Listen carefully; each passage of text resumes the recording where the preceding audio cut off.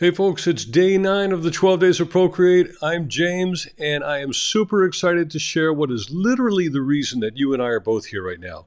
You watching this video series and me having made it, and that is Time-Lapse Video Replay. Video Replay allows you to play back and share your entire design process for your own benefit, but it also gives you amazing material for your marketing. Whether you use it to create TikTok and Instagram content, or to add videos of your design process to your website, or just to remind yourself that you really are a great designer, even if I'm not around every day to remind you of that. So get out your iPads, download the original Procreate files I use in this video, and get ready to imagine the possibilities for your own future with the miracle of Time-Lapse Video Replay. And what is Time-Lapse Replay? Well, here it goes.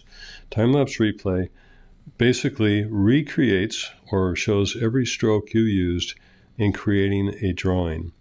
And you can leave it at this predetermined speed and just watch it. Or if you're short on time or you already know what you're looking for, you can touch your finger to the screen and pull your finger across one way or the other to go either back in time or forward in time, okay? And then you can lift your finger if you need to. You can pause it at a certain point, and then you can take it all the way back to the original. Now, I believe that this creates a huge opportunity for marketing for you, and meaning that you can either export these time-lapse videos as is, either full length or 30-second compressed version.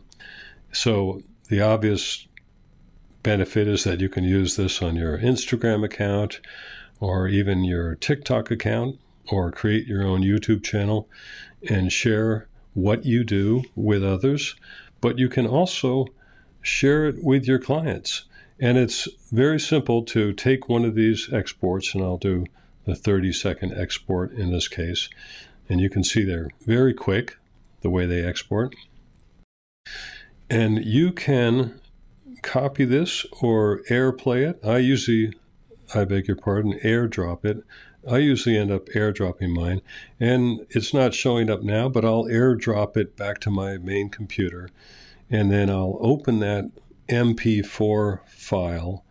I'll open that file in iMovie or Final Cut Pro.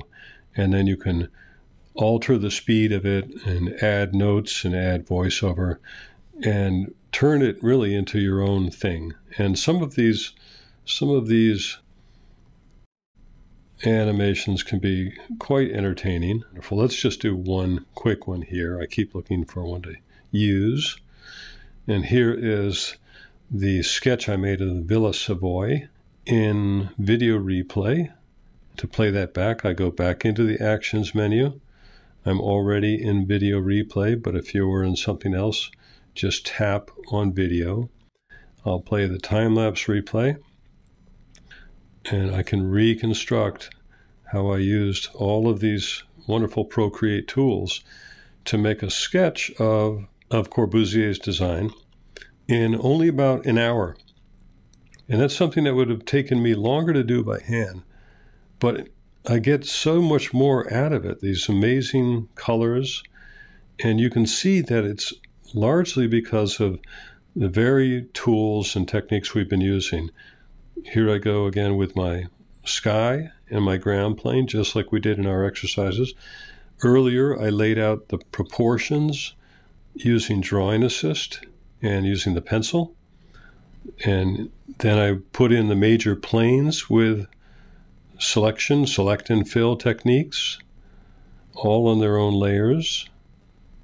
And it wasn't until I was perhaps 10 minutes into the drawing that I had to worry about any kind of hand-drawn details. But I used the Taralea brush for the background trees, and I used our technique of the selection tool in freehand mode to do select and fill of these shadows caused by the trees behind me.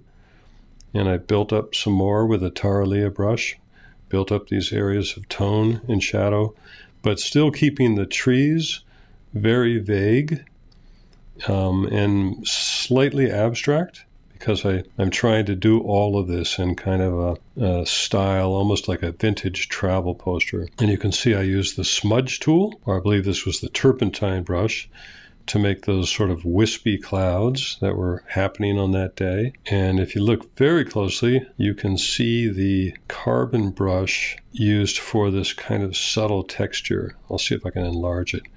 Yeah, you can see that. I think I've got that brush name wrong, but it's the one at the bottom of our texture stack, and it has that texture to it. And I thought that was a very architectural texture, which looked good. And you can see I apparently thought better of adding trees in the foreground, but they were done with that same select and fill technique. So this is a whole new way to sketch while you're traveling, and sketch with vivid color without having to use watercolors and watercolor brushes and have a lot of water. And as I've said many times, you can see me learning about color. Like this idea of this violet color, it was appealing for a little while, but then I thought, no, let me just get more architectural with that. And I turned it into kind of a greenish gray.